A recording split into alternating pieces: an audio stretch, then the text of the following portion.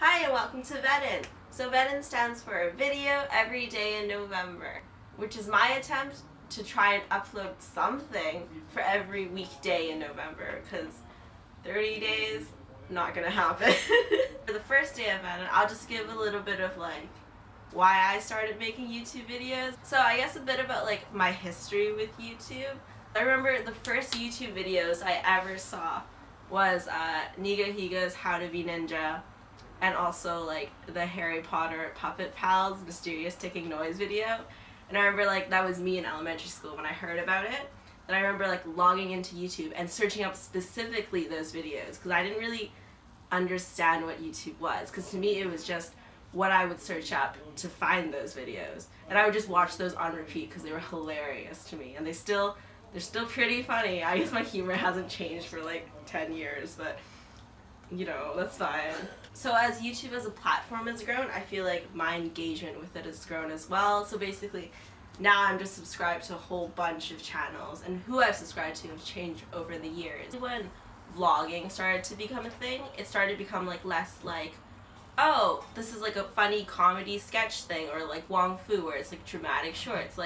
Those things are I watch it, it's cool, but I could never make it. I'm not that creative. But with vlogging, it becomes so personal, and you're I could do that. And then I always go maybe I should do that, but then I never did. And then starting this April, I was no, if you want to do it, you should do it. So that's what I did. Started doing monthly vlogs, and it was so awkward at first because I didn't tell anybody except my sister that I was doing it. And it kind of was something that I didn't want to tell people, because it's kind of a weird thing. It's why are you making YouTube videos? What are you doing? Are you trying to be famous? Which it's it's not, because I'm making them mainly because with vlogging, I like the idea that you can look back and watch a video of a place you went to or a thing you did. Because at first my main goal with vlogging was I wanted to do travel vlogs, and then I didn't travel, so it was kind of what do I do now? I guess I'll make monthly vlogs, because I do have a journal, and I have a Polaroid that I love using for that purpose, is that it can capture a moment. And the more I did the vlogging, and the more people I told about it, the more comfortable I felt doing it. Especially you see my friends in these a lot for a reason.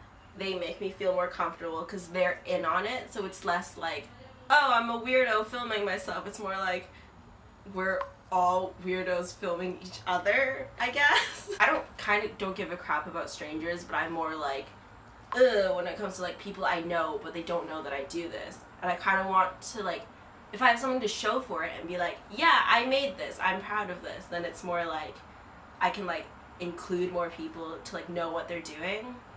Especially because I've noticed that a lot of people I know on Facebook and stuff, they're making videos too, which is the most bizarre thing in a way. They're doing vlogs, and I'm wait, is this a thing that's just normal now? The purpose of Vedin is specifically is, one, so I have an excuse to film fun challenges and random videos with my friends, and two, just so I actually make videos and edit videos, because right now it's the last day of October. It's October 31st, and I've uploaded 4 videos, I want to say. I've done an April vlog, a May vlog, a June vlog, and a Seattle day trip vlog.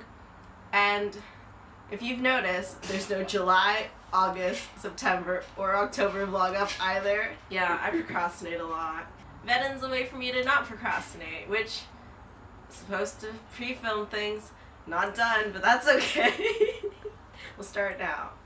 Hopefully I can do a video every day for the weekdays, at least in November. But if I can't, at least I tried, and it was fun doing it. We'll see how it goes. See you tomorrow. Bye. I don't want to be the psycho that talks to themselves in their room.